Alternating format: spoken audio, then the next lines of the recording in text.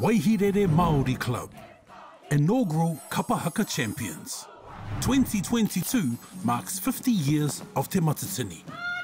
Waihirere Māori Club is the only kapa to have performed at every festival since it began and the first to win the inaugural title back in 1972, when it was called the Polynesian Festival. First prize went to Waihirere! Waihirere was established in 1952 by Hetekia Te Kani Te Ua. Haka for this place was a format, a structure, and a methodology. And Kani used it to teach his people who they are, why they are, where they are in that time and space.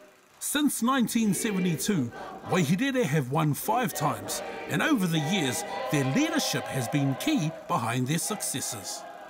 He was about music, he was about taking sound to the edge, challenging us and the system with different sounds, different ways of singing.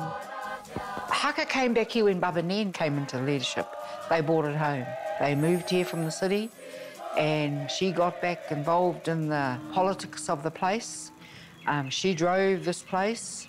They took us to the edge and we loved it. We loved it. George and Tangiwai have led the group since then. Well, you look around this place and if we're doing it right, along with naming our kids goes all the stories, eh? So Waihirere will stay alive as long as those stories are alive and are told.